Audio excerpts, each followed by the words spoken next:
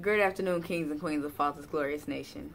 Today, we'll be speaking on the subject of divine acceptance and learning to humbly receive all that is divinely in the right hours to be received. Now, I'll speak that in the sense of saying that at times we become so humble and so set in our humility, or so set in being humble, that we block our own blessings. We block our own opportunities. Like we get in a sense of this tunnel vision where we want to focus on this one aspect. Like, you know what, this is what Father set in my heart, and this is what I feel. This is the path that I think Father needs for me to take. So this is exactly what I'm focused on. This is what this is it. And we fail to realize, we fail to understand that. Or rather, at times we fail to realize, or at times we fail to understand that God works through people too. Sometimes we get so focused on the process of, I just want to do it this way, I want to do it my way, this is the way that I need to do it, that we fail to realize that God may need some other people to help you elevate that process.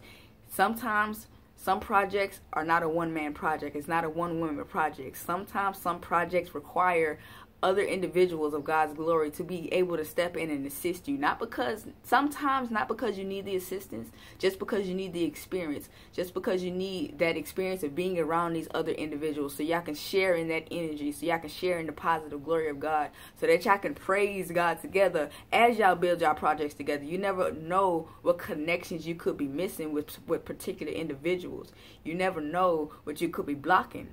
So therefore, we ask that you humbly discern the Spirit of God within each opportunity that is presented to you.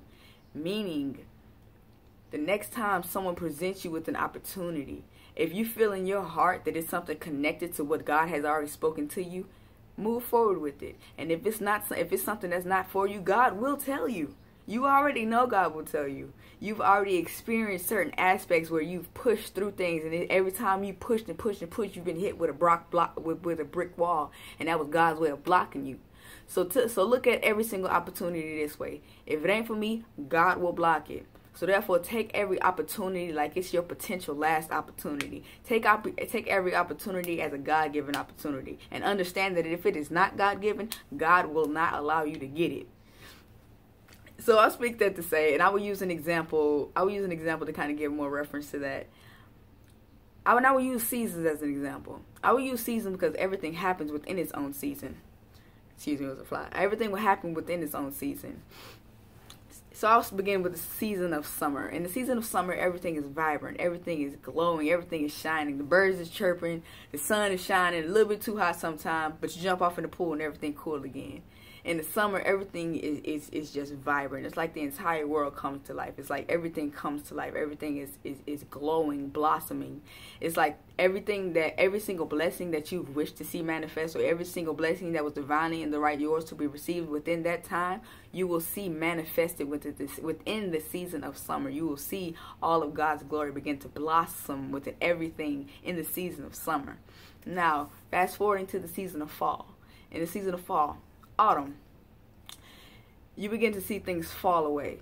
You begin to see change. Henceforth, the reason you see, henceforth the reason you see the change on the trees, from orange to yellow, all different beautiful colors. But it's still change. It's still, the seasons are changing. The air is more brisk. It's not as warm and vibrant.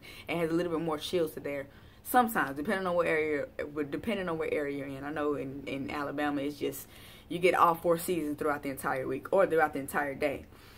But anyway, in the season of fall is a season of change. You begin to see things fall away. You begin to see things being removed from your life, or you begin to see the process of that removal of things from your life.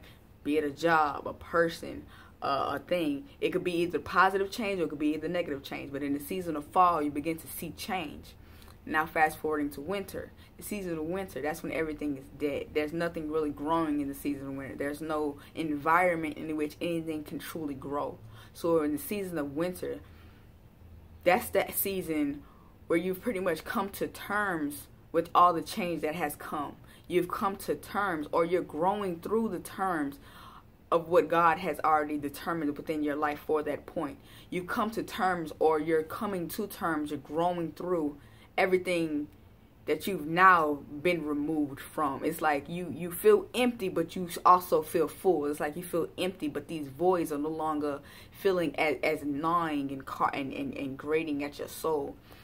You begin to feel a sense of numbness, but in a positive aspect. You feel numb because you feel nothing, but you feel nothing because everything that you once felt was negative.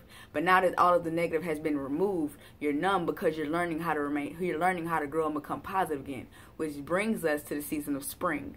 In the season of spring, you begin to see things blossom. You begin to see things come to life. You begin to see things come to life, but not completely yet. It's like you kind of see things begin to kind of warm up to things. You kind of see those little seeds start to kind of crack open and up. And within you spiritually, this means that you've come to terms with all the change that you've gone through. You've overgrown the death of the previous you, or you've overgrown the death of a relationship, of an aspect of any other habit or anything. You've overgrown. You've now come into an entirely new individual. You're now in the season of spring. You're seeing a new part of you spring forth. You're now growing and learning. You got your smile back. You got your laugh back. You got your giggle back, your chuckle, your rosy cheeks back. You're beginning to get your life back. You're beginning to feel yourself blossom. You're beginning to feel that energy course back through you. You're beginning to just feel again. And here we are, full circle back to summer. Every single thing that you've gone through, every single trial and tribulation that you've grown through, you are now basking in the glory to understand that you are coming up on a year of everything that you once knew and everything that is now changed in your life. And you're beginning to see just how much you can grow. Maybe not in the short term, but in the long term. And sometimes it's not about the short term. Sometimes we have to take our mind off the focus of the short term and understand that life is a long run. It's a marathon. It's a marathon. It's not a sprint. So take life as the marathon that it is versus a sprint. And that brings us to Ecclesiastes chapter 3, verse 9-11. What do workers gain from their toil? I have seen the burden God has laid on the human race.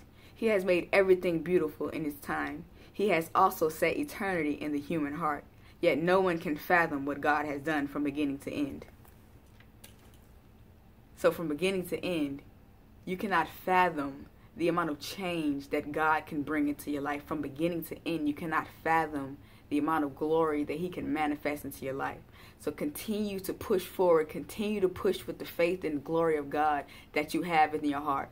Because all is always well. We are in the season of spring. And we already know that everything that we wish to see spring will spring forth. And understand that the season of spring has just begun. That means that the season of your blessings has just begun.